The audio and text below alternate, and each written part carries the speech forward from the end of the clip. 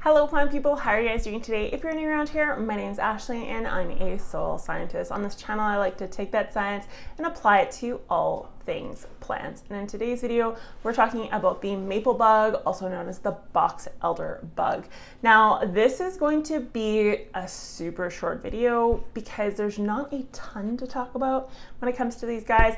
However, there's a reason for it. If you were on the community tab of the YouTube channel, or if you follow me on Instagram, Facebook, that sort of thing, you guys would know I was in a car accident. And then shortly after my car accident, the tow truck didn't actually strap my vehicle down to the dolly, so my Jeep went through a building. And so the last little bit's been a little bit hairy-carry for me. I've got back pain, mild concussion. It's not a good time. So in the name of preserving my brain, I didn't want to do too crazy of videos this week. They're going to be very toned down, very simple, very short, and I apologize, but it's just kind of a part of my recovery, and I want to make sure that you guys still have some video content that's not going to tax me too much. So if anything looks funny in this video or the editing looks goofy, it's quite honestly because I'm bedridden pretty much. I can't do anything, I can't lift, I can't sleep. I was up till 5 a.m. this morning. It's a mess.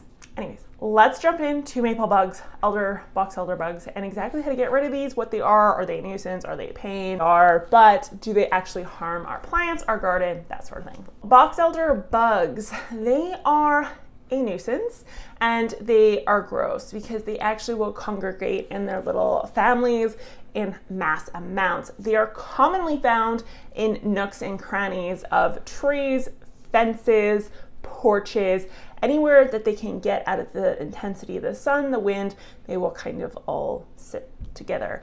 The juveniles or the babies look much different than the adults. The babies are bright red. The adults are black with red stripes.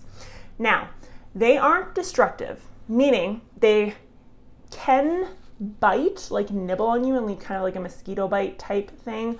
But for the most part, they are harmless to humans and they are harmless to plants. They do not eat your leaves. They do not harm your roots, nothing of the sort. However, I've experienced this because I, every year, have a massive infestation of them, is their fecal matter is very destructive to plants, especially when you get a large quantity of it on your plant leaves. What ends up happening typically is we end up with a shitload. We end up with a lack of photosynthesis, but almost like a rotting because there's just like bacteria and fungi kind of growing in that general area. So I have noticed I've noticed it in particular with flowers that have like stem areas that they can get inside of, or are like string of pearls, or like a rosary plant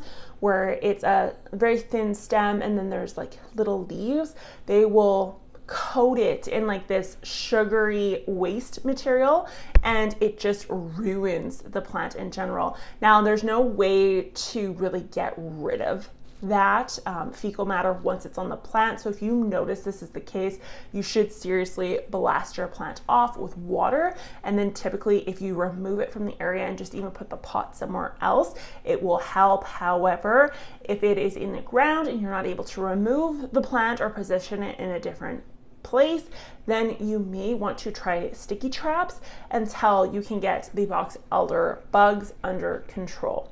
Now, with that being said, literally the easiest way to control box elder bugs or the maple bug is with a shop vac. So literally vacuuming up those little weird orgies, for lack of a better term, of maple bugs themselves. Get out the shop vac and start vacuuming. Every time you see a congregation of them, vacuum them up.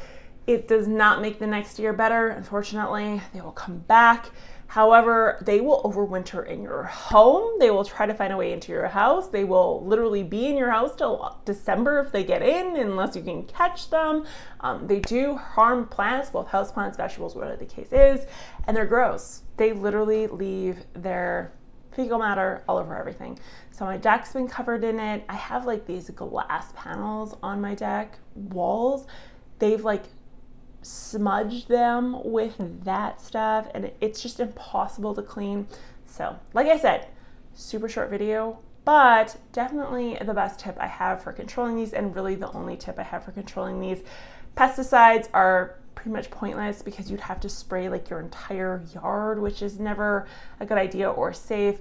Organic methods don't work unless you have, you know, a handful of them. But if you have them in the level that you're probably watching this video for, then shut vac is literally your only solution. Suck them up and get rid of them, or sticky traps would be the next best option. Anyways, I want to thank you guys so much for watching. Be sure to give this video a thumbs up, hit that subscribe button, let me know in the comments down below for controlling them, and I will talk to you guys next time. Bye!